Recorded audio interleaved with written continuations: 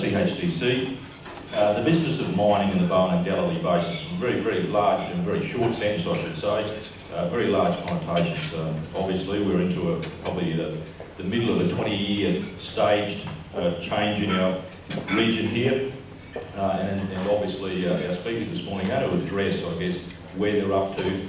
There's been a palpable change, I guess, in confidence and perception about just where it is as the nation deals with the bigger picture issues of balance of trade, important figures recently. At a more micro level, this community is concerned about those things that are very, very important and change a lot of things in our community, and those things are just how the resources industry is progressing. There's been some traditional changes there. We're going to hear about some of those this morning. Our first speaker is Paul McKenna. Paul came to us, he informed me from Ipswich. He's very good friends with someone you know pretty well here, Peter Dowling, so he's from Ipswich. That's a short sentence as well, full stop. As you know, a very, very vigorous community in terms of community involvement, community spirit, and it's great that we've had Peter Dowling here for a number of years. Paul went to school with Peter. We're going to have a chat later on. Paul will obviously speak to us about their project with QCC. Paul has 28 years of experience in the energy and resources industry, so it's extremely long association. His expertise spans a number of facets in the mining industry, with particular emphasis on coal and coal seam gas resources and unconventional hydrocarbons. I've always wanted to meet an unconventional hydrocarbon, and obviously base and precious metals.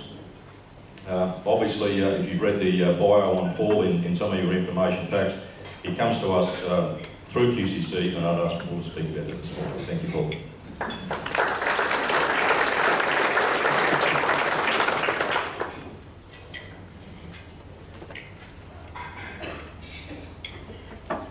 Thank you, Kerry, for the lovely introduction and the reference to Ipswich. So yes, I hail from Ipswich. Grew up there. It was when I was there, it was a small mining town. It was mining was integrated into the daily life of Ipswich. There was the miners were generally well paid compared to the rest of the community, but 9 out of 10 people were tradesmen. The suburbs were called Blackstone. Our soccer sides were called Coal Stars. And this was before the introduction of fly in, fly out. My family has a background in coal mining, with my grandfather coming in from Scotland to mine in 2-foot seams with a pick and shovel in the night in about 1930. Probably similar to Emerald. We read Sporting Heroes, had pubs on every street corner, and it was bloody hot in summer and cold in winter. My background, I grew up in the electricity industry. I'm a tradesman, started off as a tradesman. I've worked in gas pipelines, gas development, upstream gas development with coal seam gas and unconventional hydrocarbons. They're not that unconventional, and obviously coal mining with QCC. And please excuse my nerves, everyone. The last presentation that I gave was to the traditional owners about 3 hours west of Alice Springs, so only 10% could actually speak English and had an interpreter. So please excuse my nerves. Queensland Coal Corporation.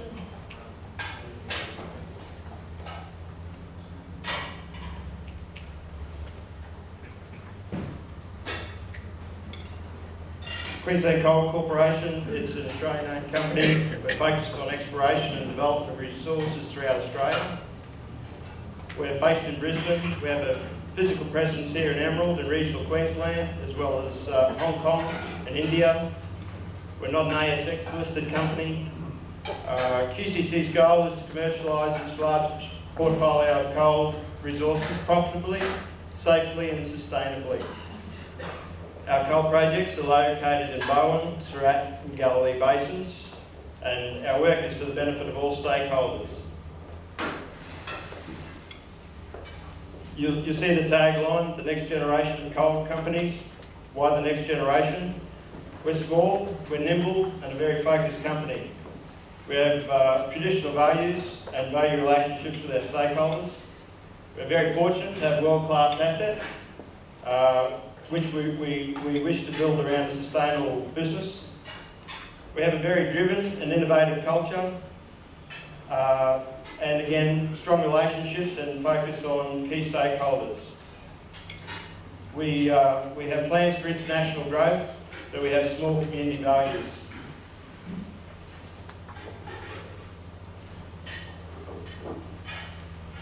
The Wilton Coal Project is our principal coal project. It's held by an entity called of QCC, or Queensland Coal Corporation. It's held by an entity, Coal of Queensland, which has conducted community engagement over the past year with various focus groups. We've had information stands in preparation and various community events. The Wilton Coal Project is located 40 kilometres northeast of Emerald and is adjacent to the Emerald mine. The area of the EPC spans about 120 kilometres in area. We lodged a mineral lease application and mining development lease application in 2011. The project is well advanced through all the approval stages, and we're currently going through the resource logistics strategies, landholder negotiations and stakeholder relationships. Our EIS, or Environmental Impact Study, so EIS, is also well advanced. The resource is an open-cut coking coal project. We have a JORC reference of 6.2 billion tonnes. We see this as being a major coal project within the region and generating many benefits. The development is well advanced, and the first production is planned in 2015-2016. The project has a 50-year mine life and will employ up to about 300 employees in the construction stage. We're very fortunate to have the synergies of infrastructure, which is railway line crossing the block, and also rail siding. Have electricity supply onto the area as well at high voltage. The Blackwater rail system runs directly through the tenement, leading to Gladstone. We've carried out a detailed exploration program and appraisal program on the Wilton Coal Project, along with survey and environmental studies. We've used local suppliers to undertake borehole drilling and rehabilitation. We've identified over 500 points of interest over the project through extensive geological mapping. Various environmental studies have been conducted, including soil surveys, flora and fauna studies, in preparation for the environmental impact study. Cultural heritage and native title agreements are in place. Cultural heritage management plan agreement is in an advanced stage, and you'll see from the photo here, in 2012 we fenced off a sacred site of the traditional owners in the area. The beginning of this year, we have carried out 2 bulk samples.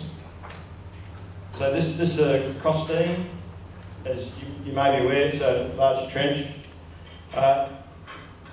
This was pretty exciting for us to see coal within 8 to 12 metres. We carried out 2 costines. We opened the hole. We used some Gordon Graham's plant hire, and he carried out that project for us, which was almost flawlessly done, or was flawlessly done. And we took 244-gallon drums of coal, and we've got some of those in storage, and we've sent I think eight drums to Virginia for coal quality testing, and that's currently underway. We hope to get those results back within the next few weeks.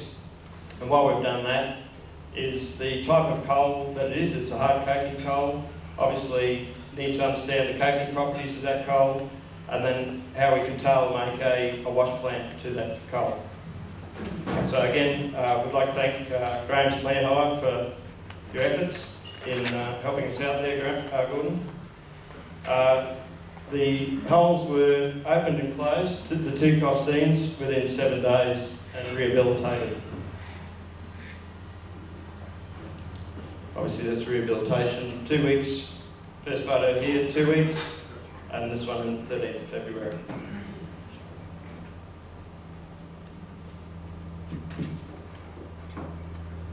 Approximately 70 tonnes of this bulk sample was extracted from two major coal seams, the Burn Grove and Fairhill formations, which are part of the Fort Cooper coal measures. The second photo here, as I said, we didn't actually plant any. We didn't plant any grasses on there. They were the landscape naturally regenerated.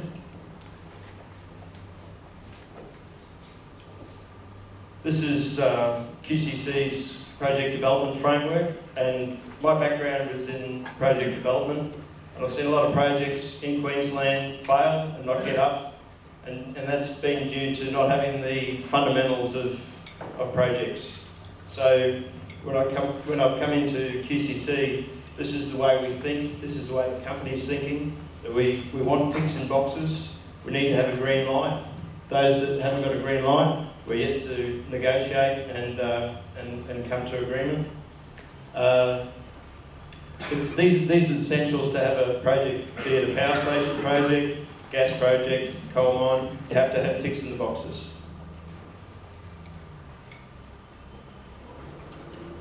Infrastructure. Our discussions with potential infrastructure partners are well advanced and ongoing. We've been contacted by a number of companies interested in QCC to take up their excess capacity from unused take-or-pay agreements. We've been looking at and been asked to submit submissions of interest to for planned port developments in Bowen, Gladstone, Wiggins Island, and also the Fitzroy River project. We've got some supply options for power and water, and these are currently being negotiated. We're also considering the housing the options for housing in the region with our community focus groups, and we'll work with council in all our negotiations.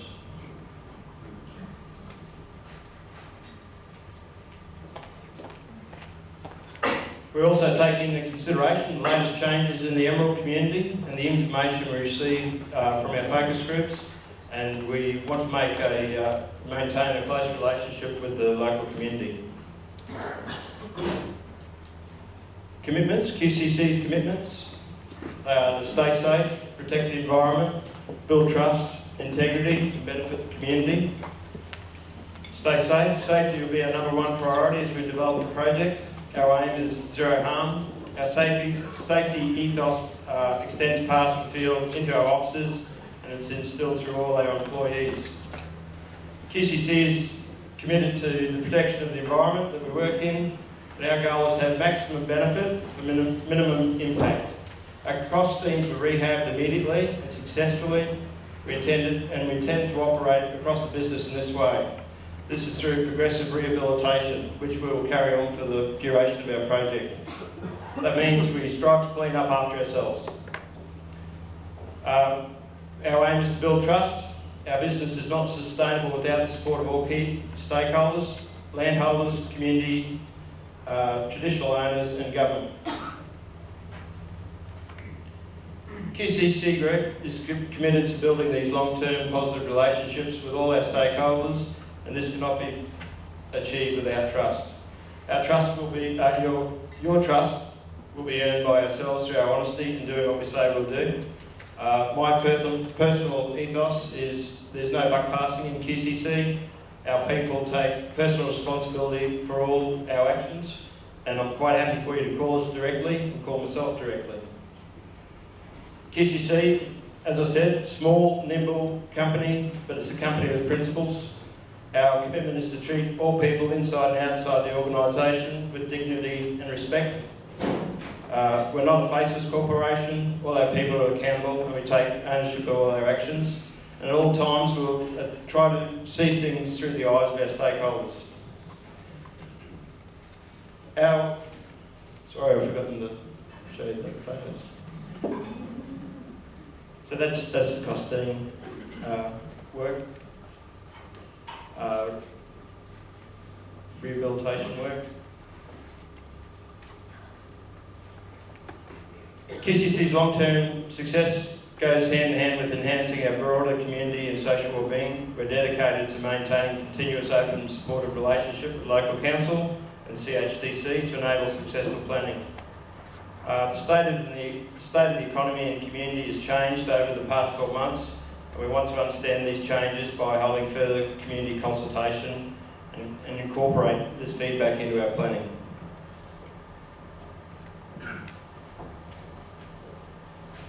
QCC Group is focused on gaining all the approvals to properly develop this project. We are in the early stages of development, and we're looking forward to working with the community to try and bring this project to development and operation. I thank you very much for your time.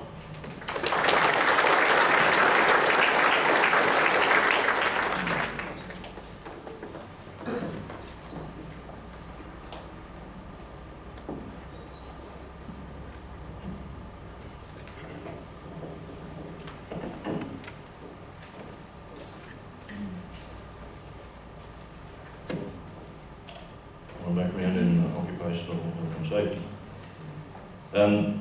Thank you very much, Paul. I think it's very, very important to this community, the information that you've provided. I guess a little bit we're conditioned to seeing the output, yield and stakes in the ground and locations. It's really, really great and important, I think, to this forum that you bring a face and your team brings a face to the company. And I think there's a lot of hope and confidence that when people see people that have those principles, they feel very safe and secure knowing that there's opportunities and recognition of you as a new partner in our communities. And thanks for that, Paul. As I said, if you can hold those questions, hold them till the end. If there's something you need to specifically ask about Paul's presentation at Wilton. This presentation has actually been videoed, so all those people who want to touch up their makeup now, do that. It's a little bit late, but we'll then see the change. But it is on video and it will be available on the website. So if anything you've missed an important factor, I don't know why you're laughing, you look really good over there, so you're fine. Except for that shirt, right? And you've joined the team. But yes, it will be available on the website, so anything here. And obviously if you do want to keep getting updates about any of these, obviously get your business details to CHDC and talk to the team at the door on the way out. Our next speaker, Helen Stebbins, as I said, is a friend of the community. She's been here before. Obviously the work west of Emerald and out in the Alpha region has been going on for some considerable period of time, and as you know, as I alluded to, the changes that have happened more broadly in our community and internationally, things have changed, and it's always good to get an update. Helen Stebbins is here this morning. She's Executive General Manager, External Affairs and Strategy at GPK, and Kevin's Corner Projects. Helen has had significant previous experience, a Director of the Dalrymple Bay Coal Terminal Holdings, executive level positions with Bovis Lendlease, large development companies, and the Queensland Department of Transport. Helen holds degrees in Economics, Arts and Business Administration. She's well known to many of you. She's extensive experience in transport and logistics, and Helen is going to talk to us this morning about the Alpha project. Thank you, Helen.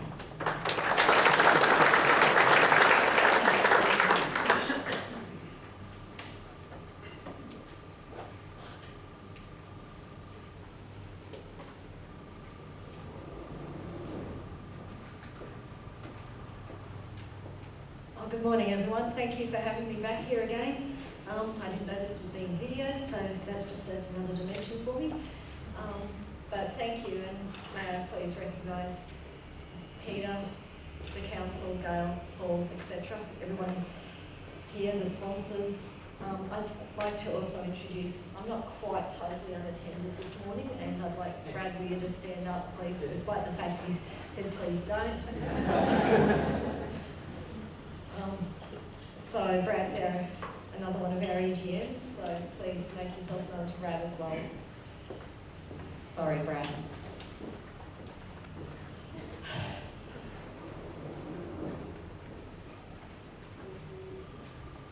Sorry, disclaimer. I think most of you know a fair bit about Hancock particularly, and last time I was here I know that I went through the Hancock coal side of things, West Australian company prospecting. So I wasn't planning on going through a whole lot of detail, but we've brought in partners GBK in the meantime. I don't know if Paul's pulling my leg or not, but he says the Vice Chairman from India is now following him on Twitter. There you go, he is. So it's a small world. I haven't done Twitter yet, by the way, so.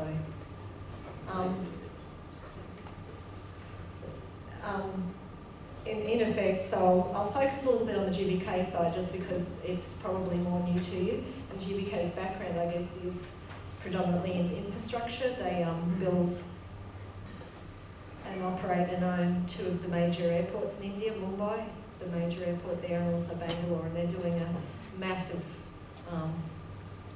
rebuild of Mumbai at the moment, doubling it in size. I think from memory has about 45 million passengers go through it a year, which is probably from an Australian point of view quite I think Brisbane does 4 or 5 million. So they deal in big numbers. When they came and looked at Queensland, just to give you a comparison, what they have in population, we have in land, acreage. And so every time they went, wow, there's not many people, but there's lots of land. When we go to India, we go, wow, there's just so many people and no spare land. So the completely different approach in one sense. But it's very wonderful that they've come over here, and basically I think the first thing they did was come out and meet all the mayors and local council and everything like that as well. So, and they also retained the Australian management team, fortunately, or I wouldn't be here today. They also, in terms of their firsts, they do a lot of firsts with everything. So they were the first independent power plant in India, so they're into power generation as well. They've also done the first toll road in India and built a 6-lane highway over there. And so they do lots of firsts as well as having a great deal of tradition. Mumbai Airport, for example, will actually, when it's reconfigured, have not only all of the latest mod cons in airports, but will actually have a whole history section as well. They've got a massive heritage section going on over there as well. So it's a nice mix with Hancock private companies, both working together. One of the major things that I do like to say when I'm introducing GBK also is that they have a significant community ownership, and as I said, the first thing they did was come out to meet all the local mayors and councillors, and then came back. So even, I'm looking at Paul here, so, and I really must know where Peter is. Where's Meg? Okay. He promised to sit next to me. They also have a great community side of things over in India, and one of the key things that they do in terms of their contribution back to the community is actually run in, I think, nine of the states in India, a ambulance service, an emergency response service, which India didn't have in a lot of those places. And they operate a call centre and ambulances and have about, I think it's actually gone up from about 18,000 to 25,000 people working there. And on average, the work that they do in that sphere actually saves about 300 lives a day in India, which I think is probably the thing that they feel most proud of. And if the Vice Chairman was here himself, he could give you a whole presentation on that section of it alone. So big into infrastructure, looking to come into Australia, working with Hancock and going into resources. I'll go through each of these projects separately very quickly for you. I think probably you're aware of Alpha and Kevin's Corner. They're two adjacent tenements out west of here. And then we have a third prospective tenement next door to that. And we also have our rail and port, which probably most of you are quite familiar with. Reasons why GBK came over also is because of there's still a huge need, and I know there's a lot of discussion at the moment about whether or not coal is good, bad or indifferent. Basically, I guess everyone else in the world and the developing world wants what we've got, so power, electricity, etc. So we've been quite focused on making sure that we get the messages out that there's still a great need for in the developing countries to have, I guess, what we take for granted.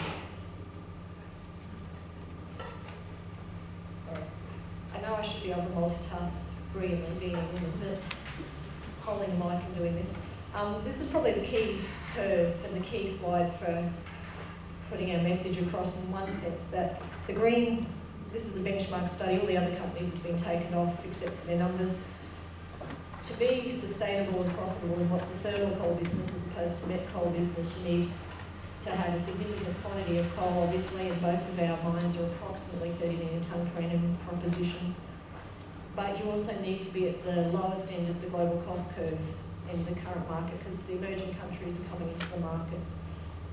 As Kerry alluded to earlier, we've got the global financial crisis seeming to come and go repeatedly, and we wanted to be a sustainable long-term business here for the very long term. We have over 100 years supply of coal out in our tenements, and it's good quality thermal coal, but we need to be right at the base of the cost structure. So right now we're targeting at about $55 FOB, maybe give or take a little bit on that, but we're about in the green patch there compared to everyone else, and that's the main driver. One of the key drivers for us is to make sure that we stay down there so that we can be there for the very long haul. I'm pretty sure you all know where we are, but we've got Alpha down the bottom, Alpha West to the left of that, and then Kevin's Corner to the right. Alpha's predominantly open cut. In fact, all open cut. Kevin's Corner has a mix of open cut and underground. Like Paul, we did a test pit in 2011. It was 125,000 tonnes of coal over to South Korea and China. It burnt better than we thought, which was great. It's good to have something go right. It's actually stayed there, the test pit, because it's the first part of the Alpha mine, so we hope that it'll become the first component of the new mine.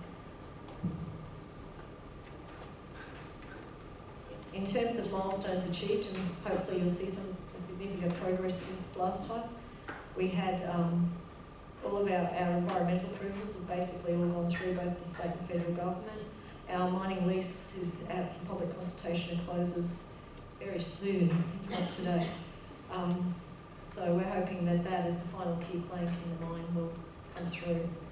And we, in terms of Kevin's Corner, our second project, it's just finished all of its environmental stuff and is awaiting reports from government as well with all of our conditions on it. Our railway remains, I think, the same as I presented last time, so I'll race through this part of it. It's still very lovely railway line. I'm a little biased. It's scalable to 120 million tonnes per annum if it's needed. It's certainly third-party accessible. We put out public expressions of interest for other people to use our railway, and I think in December last year we announced that we had a 20 million tonne MOU with Q Coal, so that's in the northern, more in the Bowen Basin, but certainly the more tonnes we get on it, the better.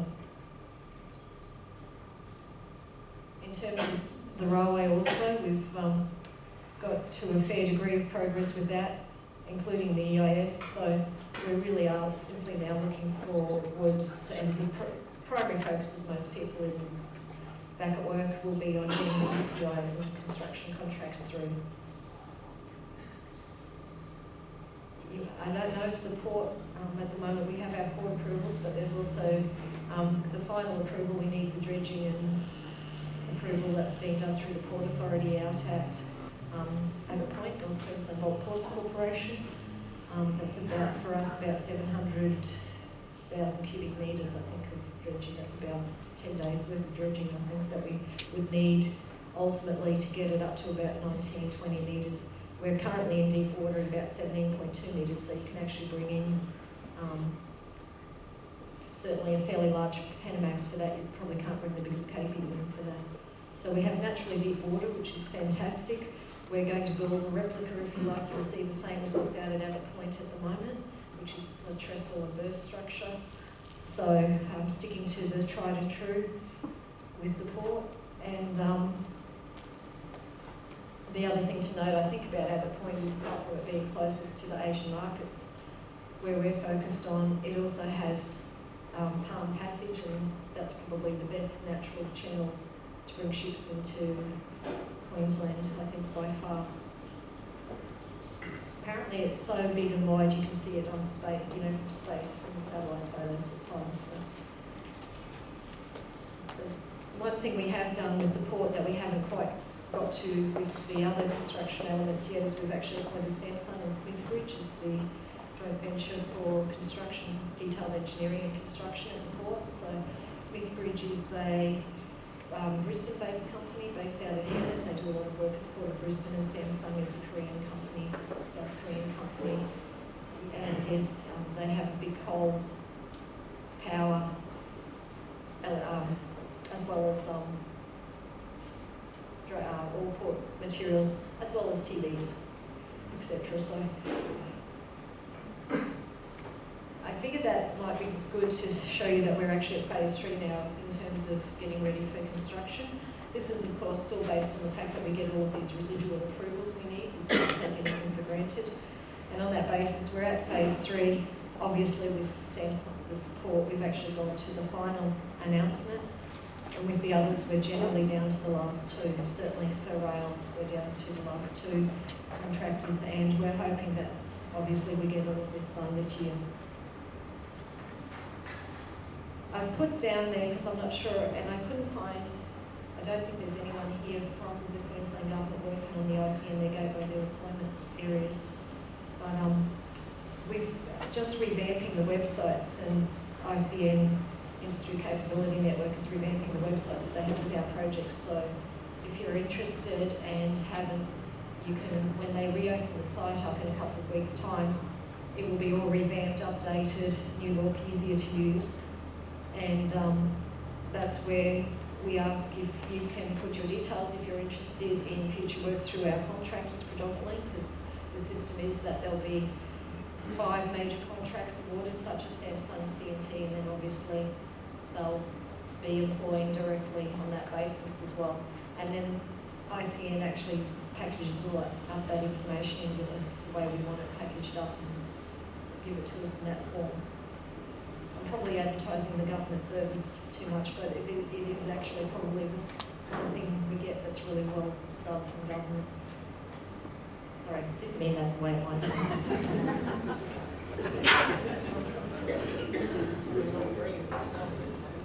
Oops. In terms of marketing, well, we've got, this is the destinations for most of our coal. Again, it's just showing a tremendous growth curve. Our marketing manager, Chris Hartley's actually exceeded all of, he's overachieved compared to the rest of us, I think. That's his commitments. He has over-committed in terms of coal sales, which is why we ramped up Kevin's Corner so very quickly, and why we've started now to look at Alpha West. Out of that, GVK from India, even though they have power stations, etc., is not in that list yet, because when they came into the company, we already had